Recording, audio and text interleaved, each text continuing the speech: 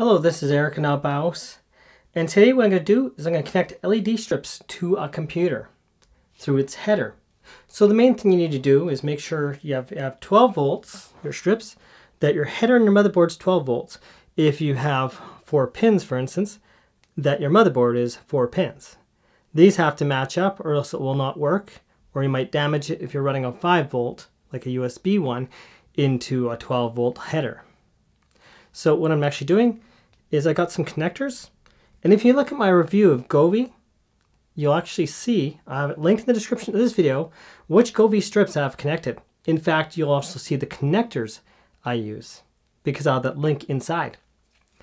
The description is where I have many different things and many different reviews. Govee strips. Right here we have the Geeni Prisma, and right here we have a Govee RGBIC strip, and right here are 2 Govee strips I have not reviewed and have been sitting here in boxes.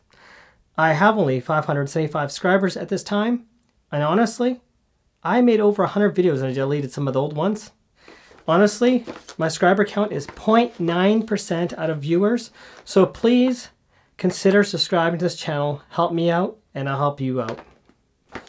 So what I did here is I connected this to a 4-pin connector like it is, and then I have 4 pins because there's 4 pins on the motherboard, so I got 4 female pins. Female means they're actually open ends, and those connect inside the pins on the motherboard, so I simply slide it into the pins. So the pins would be this kind of idea on the board itself. And yes, it does work. So let's watch this. Hello, this is Eric of Nabaus. I'm going to be connecting these LED strips, which are actually Govee LED RGB strips that I reviewed, that connect normally to wall power, connecting that to this computer, which this is a Gigabyte B450 Aorus motherboard. So this is an ITX particular one, and I got these 4-pin connectors, and I'm going to have a review in the description of these particular strips in the description of this video. So if you want to see the review and which strips these are, go to the description of this video, then you'll see the Govee strips. You can receive a review of them, and this is something you'd want. Now this you can not only connect in your home, but we can connect to our computer. So this is particular 12 volts, and the connection here is 12 volts. You always have to have matched voltage. Remember that. And this particular one is 4-pin. So 4-pin right here. I'm going to get closer here so we can focus on that. So let's get up close and personal.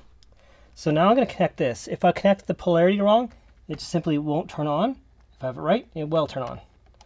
And polarity, what I mean by polarity is that the voltage on the right side. And this is very hard to connect in here because I have such a small spot, because these pins are right between the RAM and the M.2 on this particular board.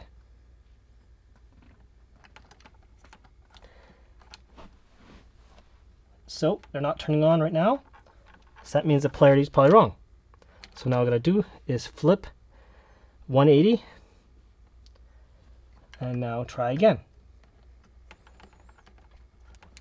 And of course, if I don't have the pins aligned perfectly in here, it's not going to turn on. So I have to make sure those pins are connected. Now they're connected, and we have RGB lighting happening.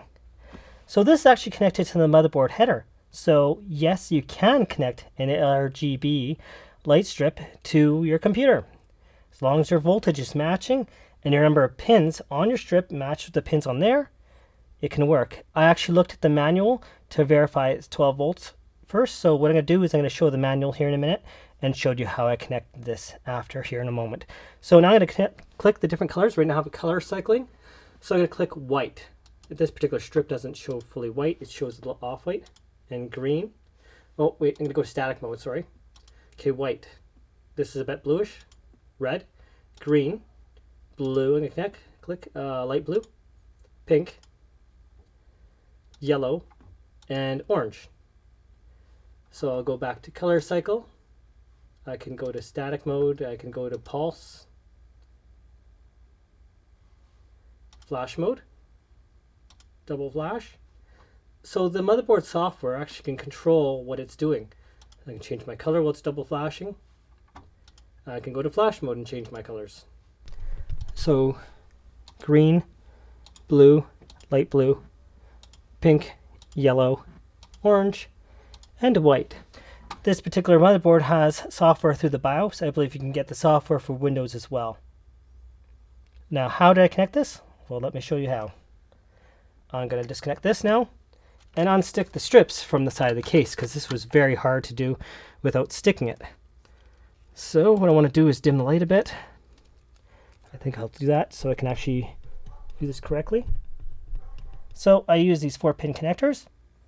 That's connected to this 4-pin. I didn't need the other part of this 4-pin connection that I wired it off with. I just wanted more room to work with. So I just put that in the 4 pins on the board itself, and guess what? It works. So in my particular one, it's RGB Fusion, and then I literally choose the color, what cycle I want, the color I want, all across here, and that was what I was doing. Now to the manual. So the motherboard I'm using here is a computer I built my sister, a Gigabyte B450i, meaning ITX, or Pro Wi-Fi. So I looked through the manual. I needed that to find out if I had the right voltage. So no matter what your motherboard is, you can do the same idea. So you'll be looking on your motherboard where the connections are. So it says LED CPU, and I was like, is this the right one? It's not in the same location, mind you, as it shows in the picture here, but it gave me an idea of what it was, because on the motherboard it does say LED CPU beside the connection.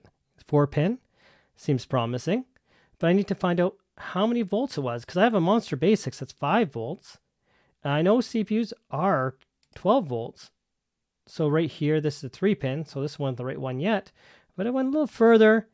LED CPU, exactly what I'm looking for. 12 volts.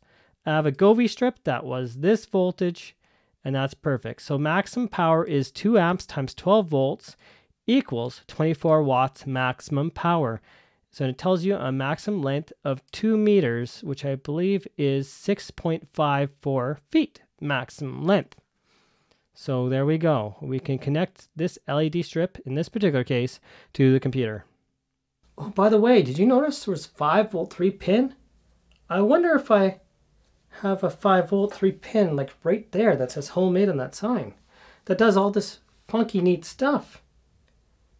And one of the ones I didn't review yet, actually, 2 of these I did not review yet, can do that and have more power than that has. So extreme brightness. So if you want to see more, and well, help me out and I'll help you out. Honestly, is that freaking awesome? I think so. So thank you again for watching. Hope you learned something, and have yourselves a most wonderful day. If you want to see these connected, don't forget to subscribe, and then ask me to connect this to PC. Until next time, have a good one. This is not BIOS, tech and hardware. And white. And cycle color. And voila!